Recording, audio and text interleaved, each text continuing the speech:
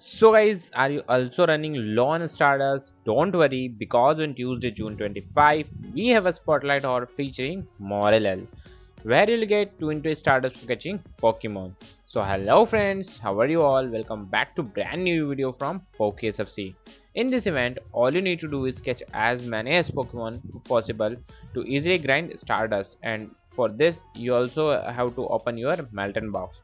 As for Morelull's performance in PvP, it is not a very good strong Pokemon, mostly useful for filling your Pokédex. Regarding the shiny rate, it's going to be 1 in 522. These were the full details. If I missed anything, let me know in the comments. Don't forget to like, share and subscribe. I'll see you in the next video. Until then, goodbye.